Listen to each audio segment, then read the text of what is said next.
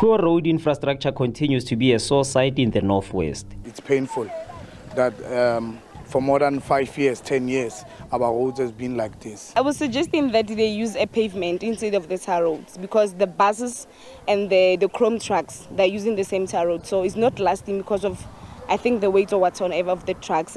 Local government representatives are pleading for help. If I invite you tomorrow, will you come and assist me with those potholes? The pothole challenges in this country that this country faces is not only a headache for road users but also us as government. They want the provincial and municipal roads to be of the same quality as those in the neighboring provinces. The road condition on the N14, particularly as you take off from Ventersdorp to Gauteng, is not impressive at all. On the very same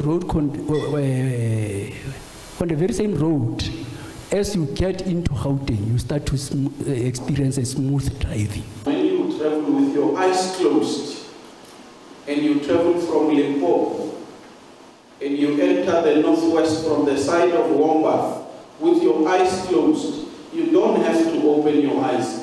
The car will tell you that you are now getting into the northwest. Law enforcement agencies are equally inconvenienced. I'm spending millions in terms of both the provincial government is here, in terms of servicing and repairing police vehicles damaged by potholes and all these things. I am unable to provide rapid response services because of the poor quality of roads. SANRAL has now committed to help. In the next 3 to 5 years, we think, or we are planning to spend up to 12 billion rand in the northwest. And this is going to be distributed to some extent around all the district municipalities. For example, we've got planned upgrades on the N12, the R52, the N14, to name but a few. There are also other roads that are currently in construction, like the R544, and a couple of other roads around the northwest.